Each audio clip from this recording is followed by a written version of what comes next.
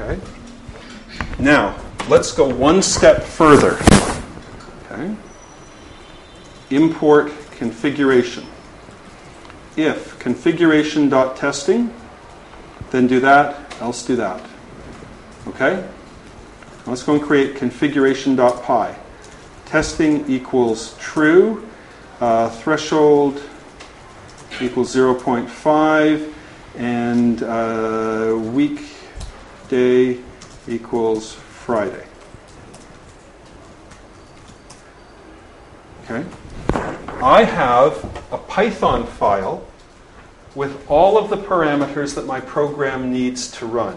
Am I in testing mode? What's the signal processing threshold? What day of the week is it? I mean, I probably wouldn't put the day of the week in a configuration file. Let me change that to be something like sensitivity equals low.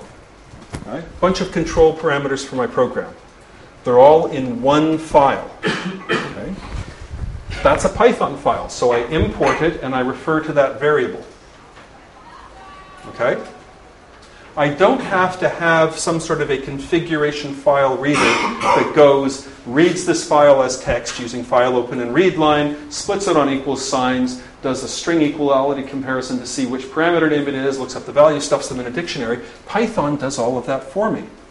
When I import, it says, right, I am going to create 3 variables.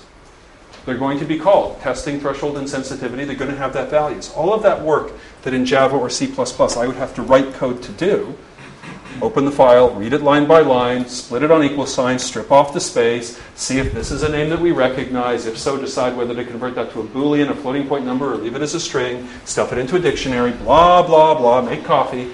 Right? Here, when I do this, Python does all of that because that's Python source code. It's also really easy to edit, isn't it? How do I change the threshold to 0.75?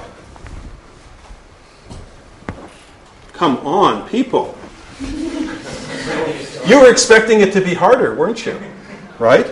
And now, of course, what I will do is in all of my libraries that need configuration data, I will import configuration. It's just a Python file. They can all import it. And that way, the parameters are specified once in one place and everybody sees the same values. So I just import configuration into my signal processing library, into my GUI, into my etc., into my etc. This is how you manage the configuration of your program. All right?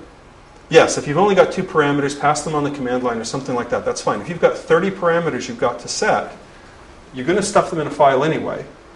Why not make it a Python file in version control?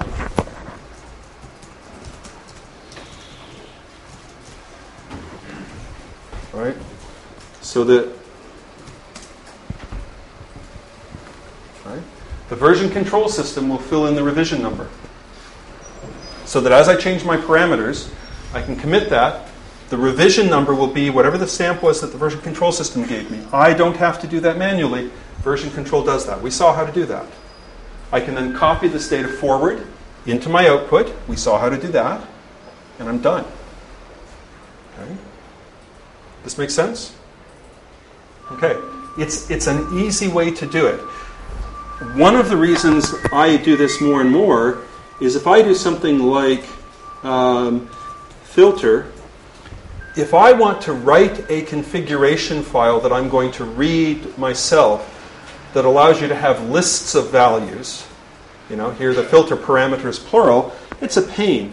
In Python, I can just say 0.0, 0.1, 0.3, 0.7. Right? I've got lists and dictionaries and other structures so that when I need multi-valued parameters, when I need the richness, I've got it there.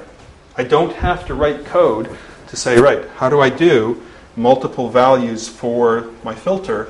Oh, I've got to read the string, and I've got to break it on commas, and then I've got to blah, blah. No, you've got a programming language, and it's a dynamic one. Use that. Okay? Same trick will work in MATLAB, it'll work in Perl, it'll work in Ruby. It won't work in compiled languages like C++, Java, and C#. There is a way to get the same effect. Okay? But if you don't know how to dynamically modify the class path of the JVM, right, don't even think about it. And if you do know how to dynamically modify the class path of the JVM, you should understand why A little shiver went up my spine as I said those words. Right? There is a way to trick other languages into giving you this same capability, but when it goes wrong, it is completely untraceable. Okay? So don't do it. Okay? Everybody okay with what I just did here? Okay. Any line of code that you don't write is a line of code you don't have to debug. Good programmers are lazy. Great programmers are not only lazy, they're arrogant. I don't have to write code and I know I can do this. Right? Confidence is a big part of it. So, they're occasionally wrong. Okay. You understand what that is for. You understand that as I commit, this will do an update on the version number. You understand that I'm importing that to get my configuration values in, so that I don't have to write code to load configuration. I import the same file everywhere, so that I'm sure it's consistent. And when I want to change things, one change in one place, and it affects everything.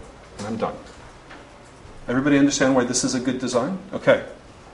Do it this way, or some local variation on this. VB will let you do this, C# won't.